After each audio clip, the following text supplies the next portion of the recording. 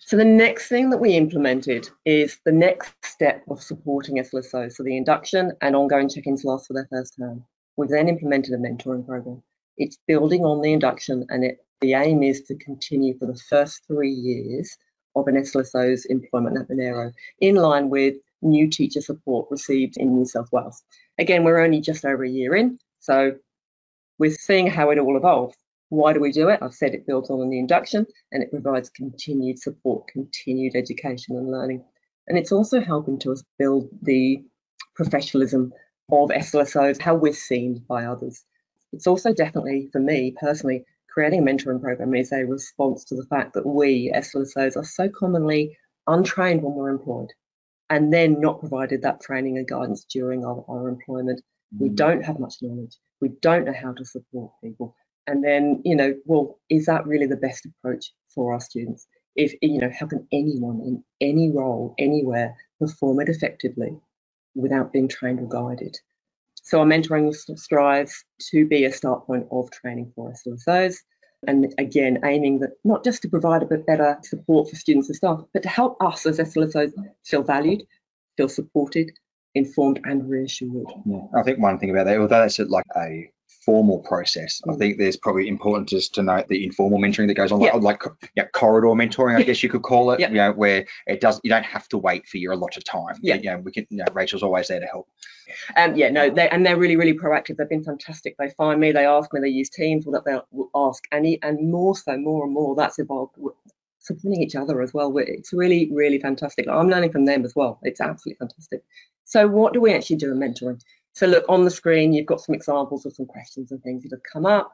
I mean, one of very few. I don't think Nathan's realised yet that I've actually used his pets for names in the questions to represent students.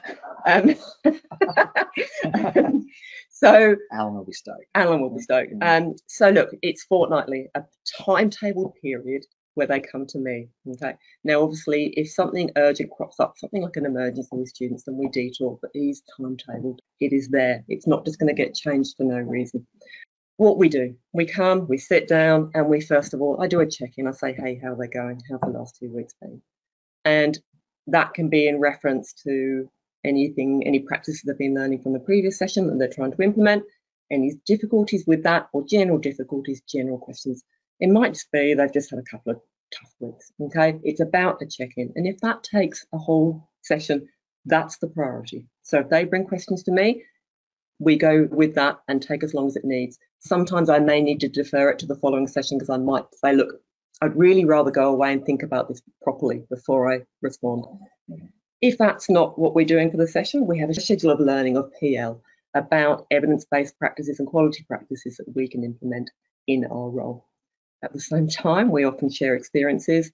I will readily share things that have gone horribly wrong for me because I think that helps them to understand you don't need to be perfect. I like to think I'm a really good example of that. And we also have a really good laugh, which is great. So it's fantastic in that sense.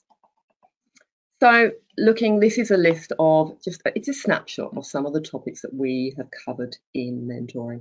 Ultimately, these all go towards building student independence, making us focus on helping them to build skills. Yeah, I mean, that's a pretty big list, but like we sort of focused on probably 3 of those really heavily. So which ones were they?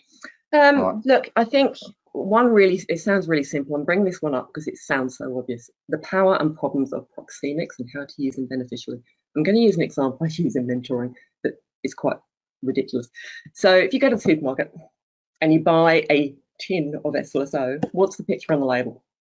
Oh, geez. That's a bloody good question. I mean, I don't think I should say it. No, you probably shouldn't because I might have to punch you on camera and that wouldn't be good. Okay, so most people have said to me, an SLSO or an adult sitting next to a kid helping them with their work. And okay, that's part of the role, but it's also part of the problem, and that's why we talk about proxemics. So we go through all sorts of learning about understanding why to and not to be near a student, the difference between standing or sitting near, what it communicates, how to use proxemics and non-verbal communication as well to actually support students whilst making sure they're still engaged. Is that also about, we spoke on one of the earlier slides about that physical barrier, like trying to reduce that in the mainstream? Yeah, absolutely. Because I mean, let's be honest, if to all fairness to teachers, if you've got another adult right next to a student, you know, like this, why would a teacher feel they need to come over to an extent? I mean, I totally understand that. Yeah. It can also obviously be slightly off-putting to other students. So that's a really simple one that we cover, but it's so important because we're never guided, because what we so often in society, what we perceive our role to be is sitting next to a child, and that doesn't help them grow. It squashes their independence, it squashes their confidence. There's a place for being right with a kid, but we need to be aware of how and when and why. Things like that, we look at scaffolding our verbal interventions so that we're engaging in open dialogue, encouraging students to think, encouraging them to actively participate in their own learning, and try and come up with ways of solving their own difficulties by us giving small amounts of information, or least amount first approach, without actually telling them answers or what to think. We're sort of nudging. I think that's had the most impact of any of the strategies, is like pushing the kids to think without giving them the answer. Absolutely. And without all that additional prompting and that cognitive overload that comes with you've asked a question, they didn't answer, ask another question in a different way, start giving some examples, and then all of a sudden the kids like, you know, absolutely, absolutely. So I think least amount first has just been like really important. Absolutely. And you know, an example of that is avoiding immediately correcting, helping a student to asking the student questions to help them identify what they need to do. And I think of all the strategies, it's the one that's helped the kids the most, but it's the one they like the least. Oh, absolutely. They have to actually do the work. Basically, it very clearly communicates. And the wonderful thing is we're all doing it.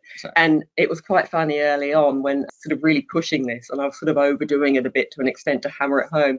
And one of the other SLSOs came to me and said she was really putting this in place, and she was so pleased she was doing it and doing really well, really conscious of us, like, But this kid turned to me and said, "Don't be Rachel." But it was like, yes, go you for putting it into place. Some solid advice it was. For that kid. I agree entirely. They got an A, I assume. Yeah. So, now. Right. Okay.